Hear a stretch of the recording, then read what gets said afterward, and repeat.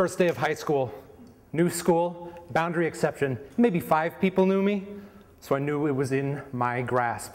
Total social transformation, and I was gonna use it. I wasn't gonna be the nerd with the dragon-covered paperback, because that summer I had discovered punk rock. It was the perfect mixture of loud music and being angry at the Bush administration, and I was ready to build my identity on that.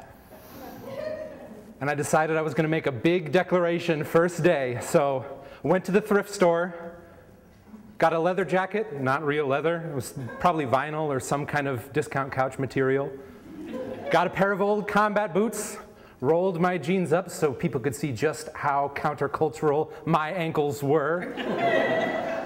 And at the center of it all, a tall blue mohawk.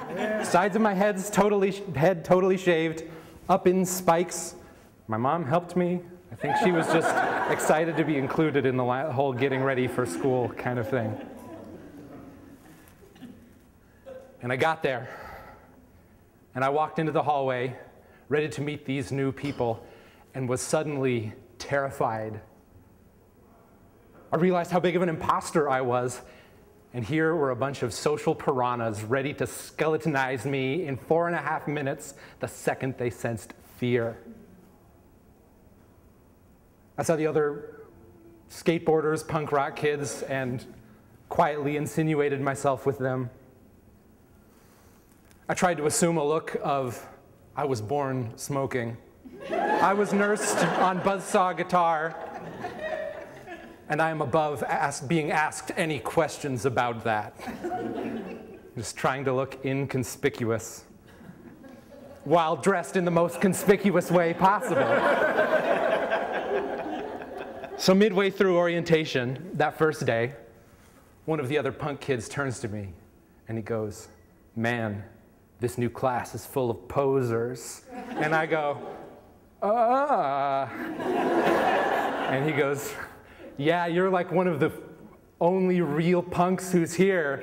And I go, The mohawk lasted 2 months. The leather jacket, maybe 2 months longer than that. And 4 years later, as I was graduating and people were getting reflective, one of my best friends in high school, who ended up being my college roommate, turned to me and said, "Hey, you remember that scary kid who had the mohawk? Whatever happened to that guy?" Thank you.